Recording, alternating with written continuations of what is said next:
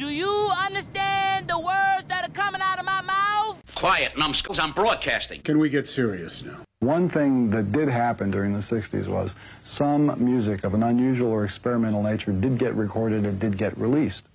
Now look at who the executives were in those companies at those times. Not hip young guys. These were cigar-chomping old guys who looked at the product that came and said, I don't know.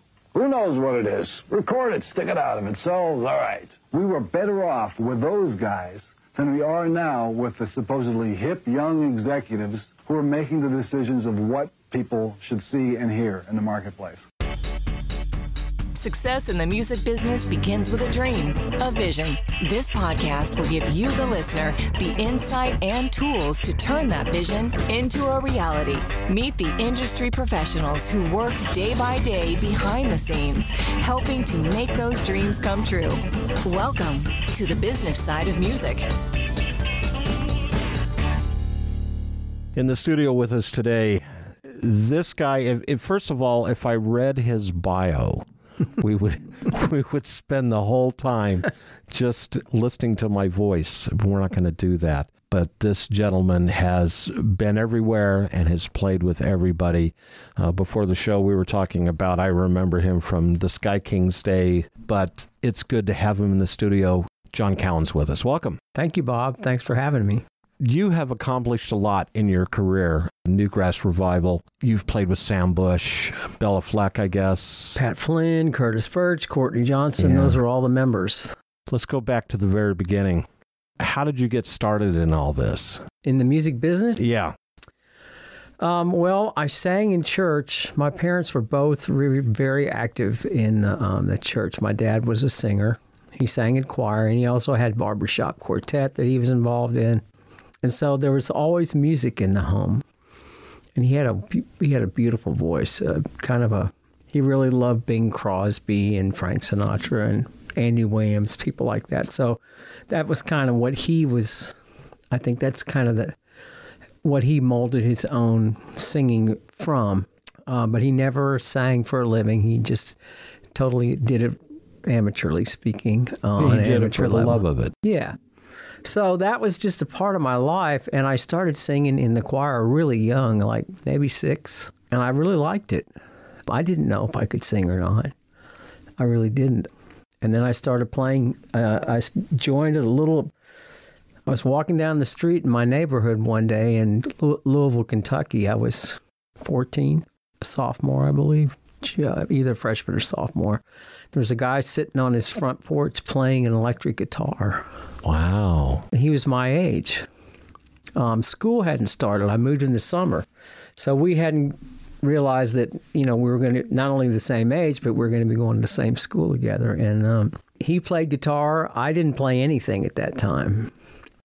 And then we discovered another guy on the other side of the neighborhood played drums. So we started a little band, and I started playing bass on the guitar because I didn't have a bass. My parents had bought me an electric guitar, and I was taking lessons. So I just started playing the bass parts on the guitar. And then when my dad realized I was pretty serious about it, he went and took me to a pawn shop and bought me my first little bass guitar, a little Japanese imitation Paul McCartney bass. Oh. And that started it. So I played in the same little band of guys all the way through high school. Who influenced you musically? Everybody, because I had the benefit of, the Beatles came out when I was 10, and that was it for me, But, in the radio, and so that would have been 1963, so 64. But the radio, it was AM radio at that time. Right. And AM radio was just like wide open, and it was full of, Motown was exploding, Stax Records was exploding, the Beatles, the British Invasion. I mean, it was just the best time in the world. Soul music was exploding. I remember buying Knock on Wood by Eddie Floyd, which I believe was a Stax record, and sitting and trying to learn how to play the bass part to that song, which was quite an accomplishment for a beginner. But I just kept putting the 45 on and playing along really terribly. But I finally kind of got that song, and then that's how I just did it with the bands we were in. We just played the music that we heard on the radio. The top 40 bands, dance bands, Yeah. That's what you were accomplishing back then. Yeah. We played, but they used to call them sock hops. Yeah. Yeah. I don't know why. Yeah. I think that was from the 50s Yeah. because you would go to the gymnasium of your school and play on the basketball court, and you had to take your shoes off. So that's how they got the name. Oh, I didn't know that. That's how they got the name sock hops. Yeah. Wow. It seems like so long ago. It was 50 years ago almost. Yeah. When you start looking at it that way, let's not go down that road. That's all right. Yeah. I'm proud of it. When you got out of school, did you have an idea or an inkling that you wanted to be in music full time at that point? I really did. And my parents had been so supportive up to when I became a senior, at the end of my senior year. When it was time to go to college, we were a lower middle class family. Both of my parents worked. My mom was a nurse. My dad worked for a trucking company. He started out as a truck driver, then he went and got his accounting degree at Cleveland University. So he was now an administrative part of the trucking business, worked for the same company his entire life. But anyways, they were so supportive. Like my mom would make us costumes for our band, and my dad built us lights. And we'd load up our station wagon, and he'd drive us around to gigs. So it was very sweet. But at the end of my senior year, he had the talk with me, which was, okay, what are you going to do now? Like completely dismissed what I had been doing all this time, only because I think of his fear for me as a parent of the music business, because he didn't really know anything about it. And I think that he sensed that I was a very sensitive person, which I was and still am. And he just had a lot of fear about, me being chewed up and spit out by the world, so to speak.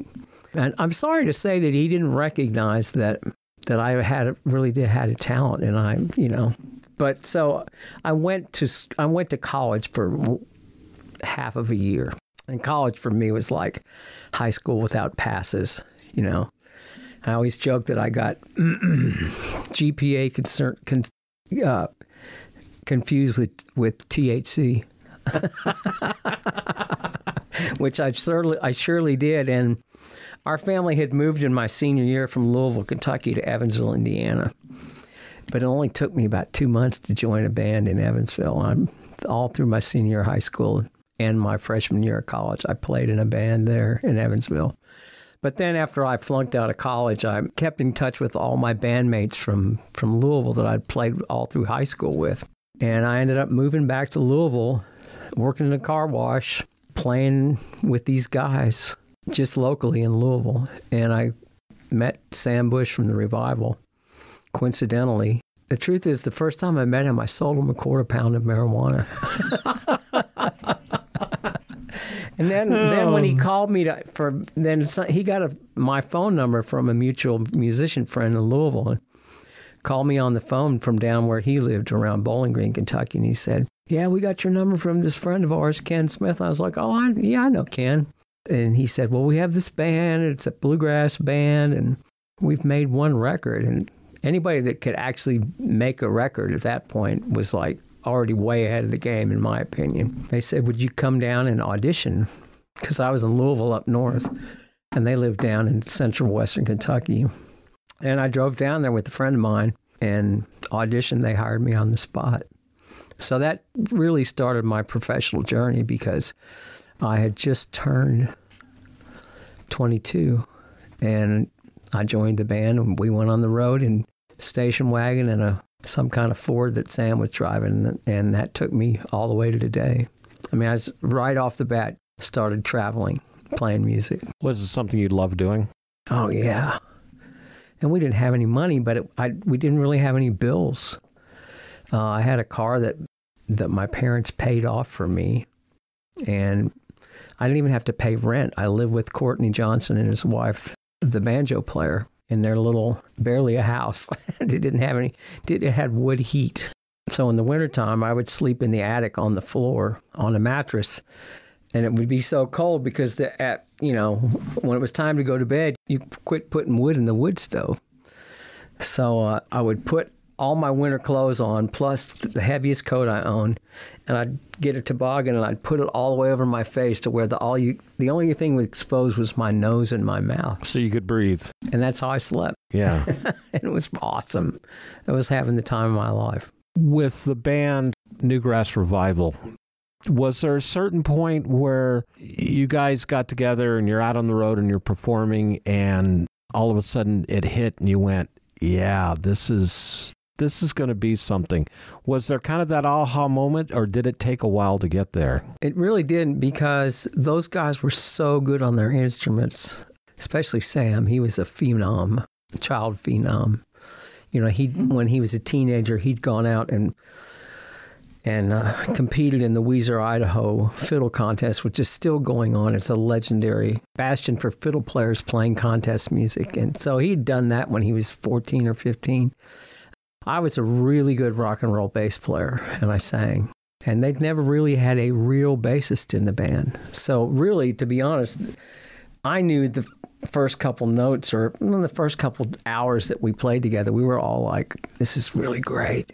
I mean, they were excited, and I was excited. And how was that transition? You know, it was kind of difficult. Yeah, because being a rock and roll player. I'd never and the last band that I'd played in Louisville was a big dance band, and we had horns, and we had an African American singer named Walter Webb, who was kind of a Al Green Very knockoff, nice, so to speak. Really good singer, a great entertainer, older guy. You know, I was like 21 years old. But to go from that to sitting in a room with a mandolin player, a guitar player, and a banjo player, it was like, but they knew that I could really play. In fact, they told me later that they were in the kitchen, you know, rolling joints and making coffee. And I was in the other room. I just opened up my case, put the guitar on, put my bass on, and started playing around and tuning. And they told me later that they were all in the next room in the kitchen pinching each other going, this guy can really play. Wow. So they were really excited. And I was too. I was in a band that had made a record. But to go back to your question, no, I didn't know anything about that kind of music. What I had heard was I had bought the first Will the Circle Be Unbroken album that the Nitty Gritty Dirt Band put out. And it had Doc Watson and Norman Blake and John, and, you know, Jimmy Martin and Maybelle Carter, and it was a great record. So that was really my first, in my ears, experience of listening to bluegrass, even though I'd grown up in Kentucky, which is strange. Yeah, I was going to say, because bluegrass and Kentucky go hand in hand. I was just part of a different culture. I was a young teenage guy playing in a rock and roll garage band. So when you heard bluegrass for the first time, was it kind of I don't know if epiphany is the word, but was it one of those like, yeah, this is kind of cool, or was it something you had to grow into? Oh, I thought it was cool. I was so enamored with playing with these guys because it was so different than anything I'd ever done, you know. In rock or R&B music, when you're the bass player, your real connection is with the drummer, you know, and you're kind of the foundation of which everything else is built upon. But the thing about that I will still contend to this day about bluegrass, people that make money playing bluegrass are like superb musicians. It's like jazz. If you can't, because it takes so long to learn how to play correctly those instruments, the banjo and the fiddle and the dobro and the mandolin. I mean, if you can make a living playing bluegrass, you're already kind of a master musician, in my opinion, because it's hard. The music is really hard. It's not quite so hard for the bass player, other than just timing. Timing has to be... Because you don't typically have a drummer in bluegrass. No, you never have. I mean, you don't really have a drummer. But So you really are kind of the beat of the band. Absolutely. Yeah. And then the mandolin is the drum. And I'm the luckiest guy in the world because Sam Bush anybody from the last 50 years, you ask them, who has the best chop in bluegrass? Everybody to a person will say Sam Bush. So, I mean, I lucked out. I mean, I don't know what it would have been like if I joined a band like that to where they weren't the level of musicians that these guys were. Right. So it was a perfect fit. We're going to take a break, get a word in for one of our sponsors, and when we come back, we're going to have some more conversation with John Cowan here in the studio. Hi, this is Miles Copeland, and you're listening to The Business Side of Music. You're listening to The Business Side of Music. Hi everyone, I'm Larry Butler, and I want to send you a free digital copy of my new book, The Singer-Songwriter Rulebook, 101 Ways to Help You Improve Your Chances of Success. That's right, everything you need to know to launch your career as a singer-songwriter, all based on my 40 years in the live performance arena, and believe me, I've seen it all. In my book, you'll find the 10 things you have to deal with before even thinking about becoming a singer-songwriter performer. You'll also learn about the 5 things every singer-songwriter can do this weekend to make their live show better. 5 things I can guarantee that you are not doing already. Plus, there's tips on songwriting and staging, photo and video shoots, publishing, merch, dozens of other topics, all written for people who don't particularly like to read. And again, it's free. Just go to the Business Side of Music website homepage and look for my book cover. Click on it, and a free digital copy of my book will be yours. I'm Larry Butler, and I approve of this message. What does it take to succeed in country music? Hi, this is Candy O'Terry, your host for Country Music Success Stories. And this is JC Don Valeris, your Music City mentor. Our Nashville-based podcast takes you into the homes and onto the back porches of country music icons. And the stories they tell us just might inspire you to make your country music success story come true. Check out Country Music Success Stories on your favorite podcast platform. And subscribe today. You're listening to the business side of music.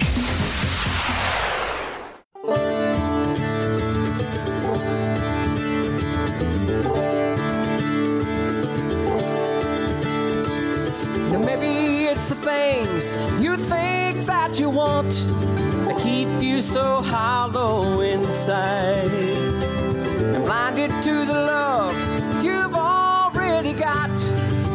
Well, that's the story of my life. Out here in the sun, out here in the wind, there's no place to hide from the hurt. You walk without knowing where it will end, but you learn what each moment is worth. And it's my time in the desert. Back in the studio, John Cowan is with us today. Bluegrass revival, we've been talking about guys like Sam Bush. You've got Curtis Burch, and of course then later Bela Fleck. And I remember Bela from Bela Fleck and the Flecktones, and to me that was kind of jazz for me back in those days when I was learning improvisational, if I'm saying that correctly. Did Bela migrate to Newgrass, or did Newgrass migrate to Bela, or how did that come about? Well, in 1978, Curtis and Courtney and Sam and I, which is the Newgrass Revival, we joined Leon Russell. We were his band. He also brought in 2 Nigerian percussion players, but it was the 4 of us, Leon on the piano and 2 playing percussion. Leon's music. Yes, absolutely. Yeah. What was that journey like? It was amazing. It was just mind-boggling. The only real job I ever had was right after my senior year of high school. I worked in a boat trailer factory in Evansville. And almost all day long, because I worked on an assembly line, and the only way to keep my brain occupied, because I was doing the same thing all day long, 8 hours. So I would just be singing. I'd sing out loud because it was really noisy in there. I would sing at the top of my lungs, and I would sing Stevie Wonder songs and Leon Russell songs. And so Leon was one of my heroes. I mean, I would stare at the album covers and listen to all those records and just think, this is the greatest thing I've ever heard. You know, it was Pentecostal piano and with a rock and roll band and 3-4 singers, and he was such an amazing songwriter and an unbelievable piano player. So he was already my hero, and here I am 5 years later in his band. It's like, what? You know. Anyways, I think I digressed from what your original question was. I think it was something about Bela. But yeah, we were talking about, because Bela was... Oh, I know what I was going to tell you. So what happened was the last year with Leon, which was 1981, right at the beginning of 81, Courtney, our banjoist, Courtney Johnson, and Curtis Burch, the dobro and guitar player in Newgrass Revival, decided that they were going to pull a power play and demand that we come off the road with Leon, because I guarantee that we spent those 3 years somewhere close to 270 days of on the road. Yeah. Almost, close to a year. And they were tired of it. And then the other thing was that as the tour went on and on and on, Leon would get really antsy. And so it started out we'd play 30 minutes, and then we'd come back and join him for 90 minutes. Well, after the second year, he was like, I'm going to cut you boys' show down to about 20 minutes, and then I'll come out. Well, then the last year we were there, he was like, I tell you what, we'll just play a couple of y'all's songs in my show. And I was fine with it. But Curtis and Courtney, besides just working ourselves to death, they were kind of like, we have to stop working with Leon. So they came to Sam and I and said, if we don't quit Leon, we're quitting the band. Oh, my gosh. So Sam and I talked about it, and basically what happened was we said, okay, well, sorry. So Sam and I stayed the last year, 1981, just the two of us. The other two guys quit. And then we finally decided that it's time to, we need to be Newgrass Revival again. So we went after Bela Fleck. We knew he was the new guy. He was only 26 or something at the time, 25, I don't know. We were a little older. Sam's a year older than I. I think we're both 5 or 6 years older than Bela. But he was the new guy. Yeah. I think they call it, in French, l'enfant terrible. I don't know how to pronounce it, but he was the new phenomenon on the banjo. He could play Earl Scruggs style till the cows came home, but he also worshipped Chick Corea, and so he really loved jazz music. So what he was doing, we felt like was going to fit us perfectly. So that's what happened. We asked him if he'd be interested in coming and sitting down with Sam and I playing. And he was living in Lexington at the time. He came down to Nashville, where we had just moved, Sam and I, and auditioned for us. And that's how we ended up all agreeing that this was something that all three of us wanted to do. How long did that lasted for 8 years. 8 years. Because our last date we played as the Newgrass Revival with Sam and Pat and Bela was New Year's Eve, 1989-90. We opened for the Grateful Dead. So. And then after that, you went out on your own. I did. I pursued a solo rock and roll career. How did that work out? Well, it didn't really work out. I mean, I got a record deal with Atlantic, but the timing was pretty terrible because the music I was doing was really kind of like Bad Company, like really great kind of R&B-ish singing over crunchy guitars, and I would say it was like Aerosmith or Bad Company. But what happened was grunge came in that year, and that was the new thing. And I was already 37 by that time. Was this the John Cowan band at that point? It was just called John Cowan. Did Atlantic understand what you were trying to do, or were you still trying to figure out what it was? I think I really knew. I mean, I did. I knew because we wrote music, but I'd never been a solo artist before. I'd been in a band since I was 14, and now I'm 37 and trying to figure this out. It didn't really do anything. I ended up getting dropped by the label. I didn't even make a record. So I went back and played in Sam Bush's band for a while, and then this crazy opportunity, which is the Sky Kings, came up through my friend Bill Lloyd, who was in Foster and Lloyd. Yeah, with Rodney Foster. Yeah. Right. And so Josh Leo, who was the head of A&R, maybe the vice president of RC at that time, RCA, the Traveling Wilburys had come out. And Josh had this idea of, why don't we put together like a kind of a super group of people like that, only in country music? And so... And you didn't start out as the Sky Kings. It was called Four Wheel Drive. Yeah. So the band initially was Bill Lloyd on guitar and vocals, Rusty Young from Poco on pedal steel and guitar and vocals.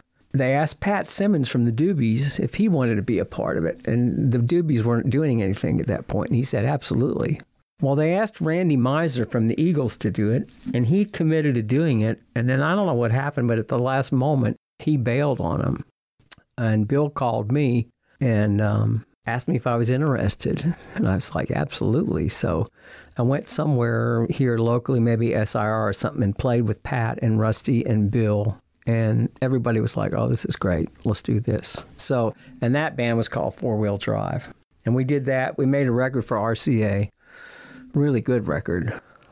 But then there was a regime change at RCA. Josh got fired. They brought in Tom Schuyler, I think. I can't remember. I think it was Tom Schuyler. So this is what happens for bands or for people a lot of times. When a new regime comes in, they look at everything that's already been signed, the label, and if it's something that's new that hasn't even come out yet, if it's not something they're interested in, they just let you go. So they let us go. But you had all these completed bodies of work as a band. We had a whole record, yeah.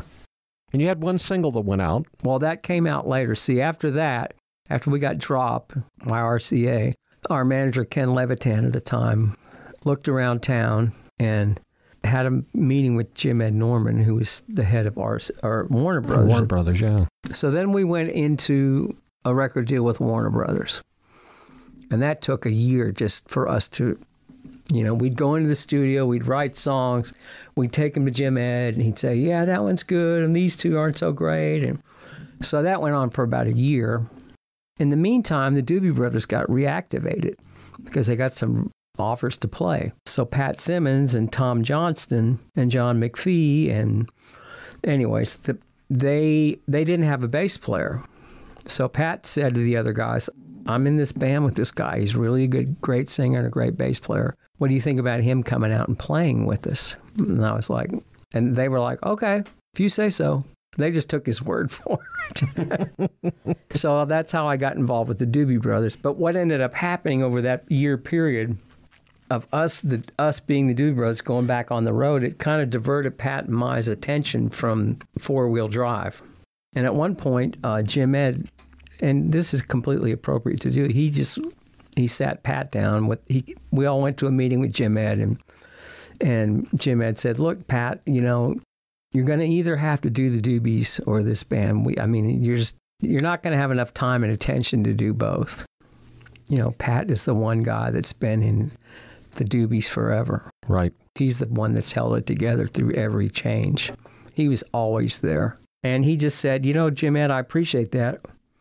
And I hate that you're making me choose between these two because I love both things with all my heart. Wow. But I guess I'm going to have to stick with what I know.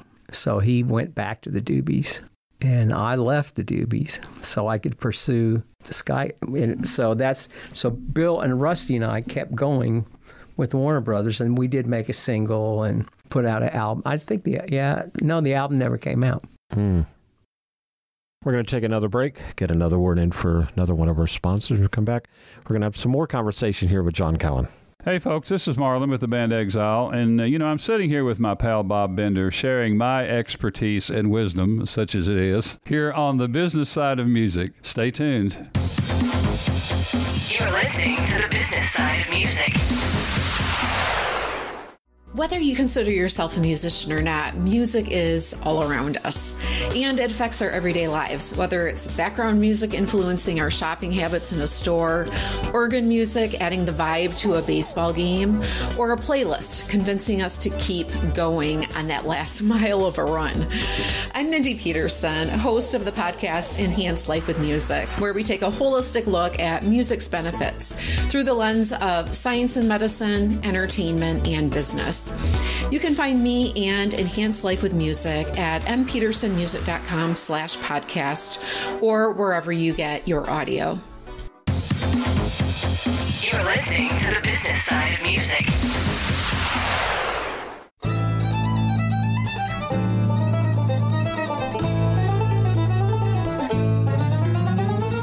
Lord, it seems I've been so many places, but at least I know I've got a longer view. And there's nothing that I've seen on strangers' faces that looks as good as coming home to you. Now don't tell me now, darling, that you're leaving. Not when it's not time for that, I know. Will you feel like there is nothing to believe in? But give me one more chance before you go. On this long road back to you. On this long road back to you. Wheels keep turning, miles are burning. On this long road back to you.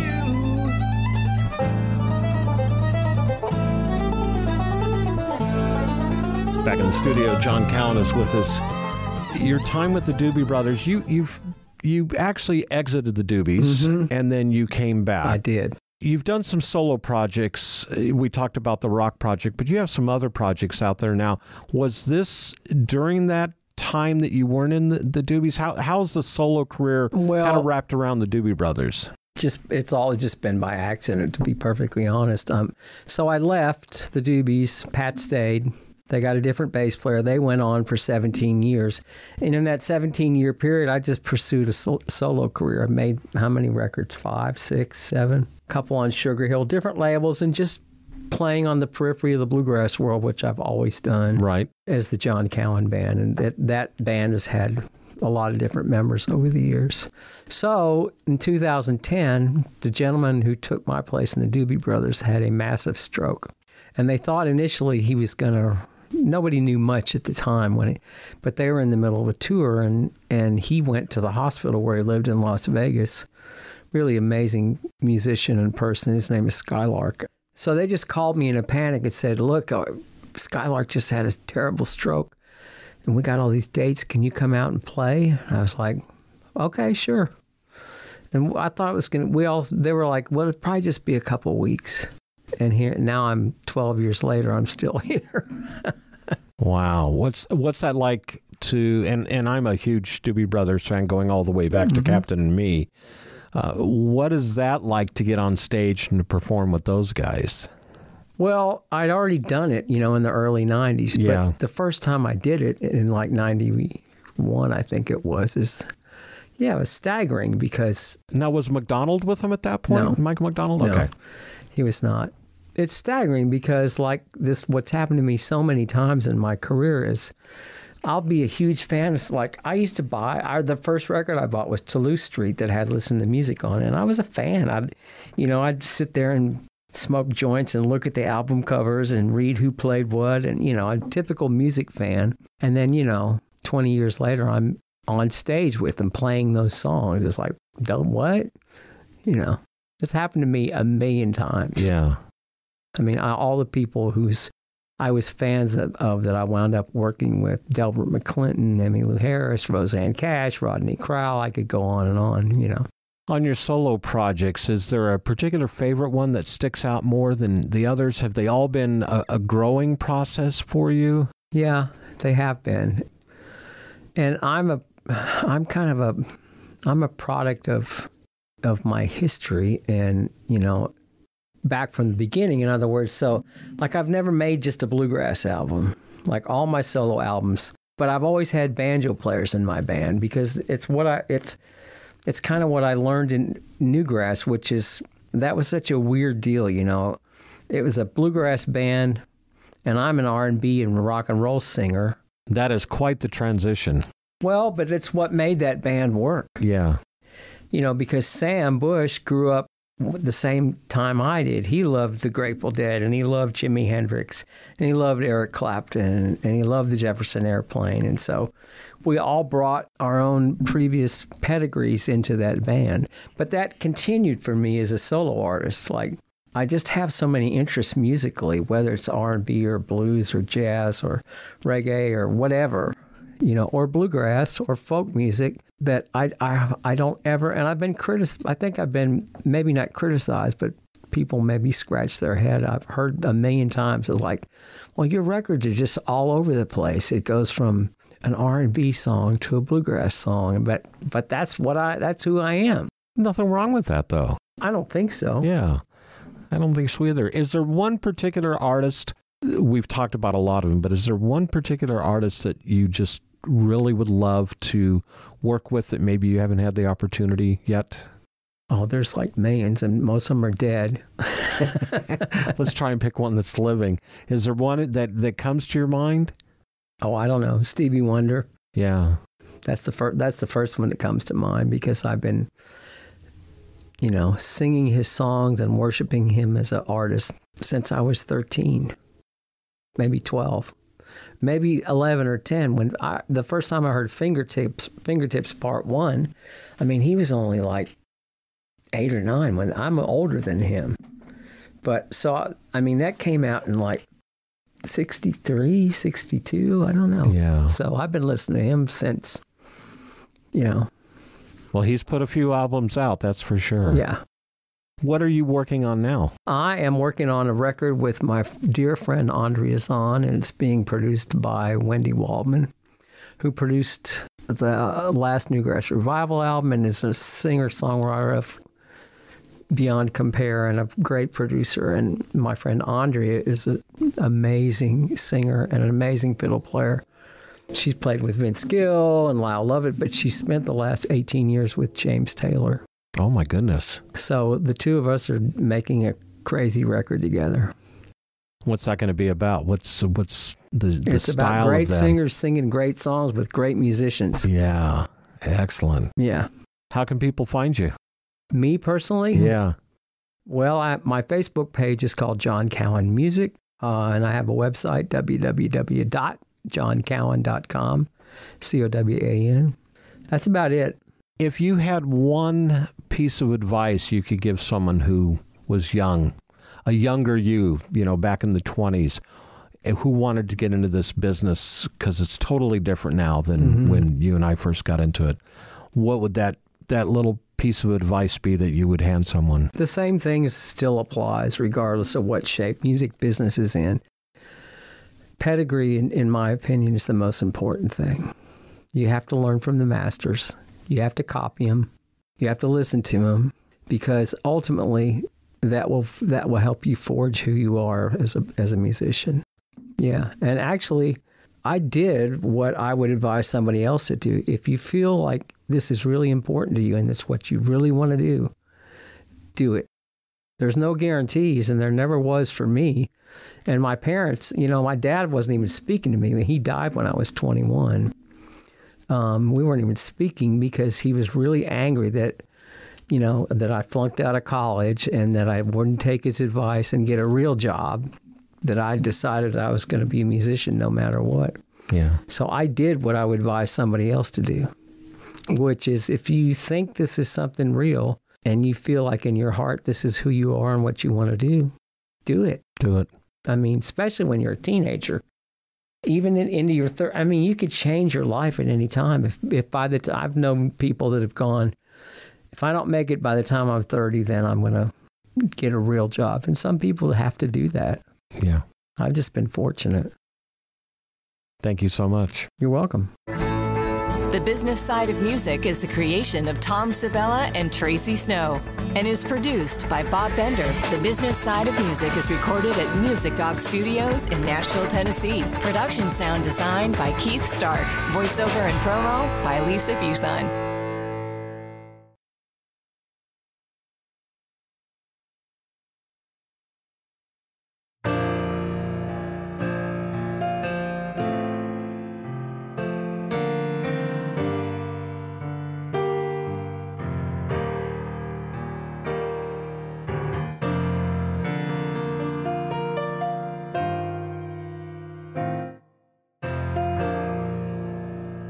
Lord, I feel like going home.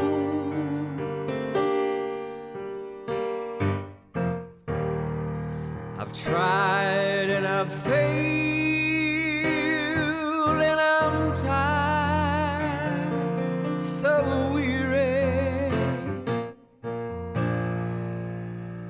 Everything I've done was wrong,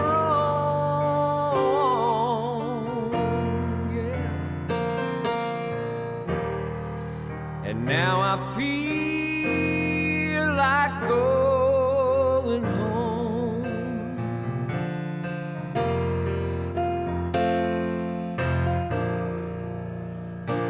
Lord, I tried to see it through, yes I did.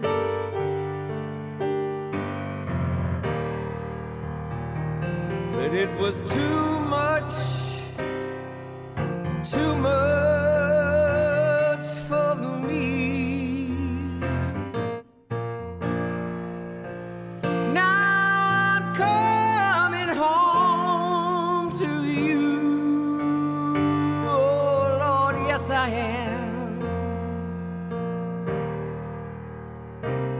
and I feel like going home.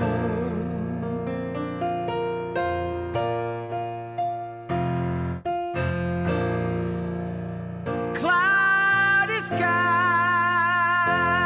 are closing in,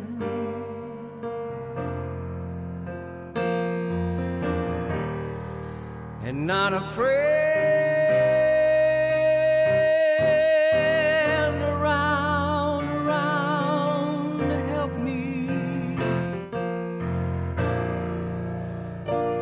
from all the places I have been.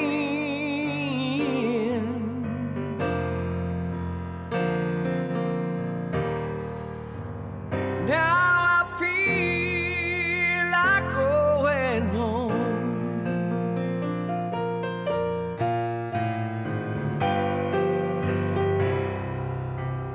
Lord, I feel like going home. Yes, I do. You see, I tried and I failed, and I'm so tired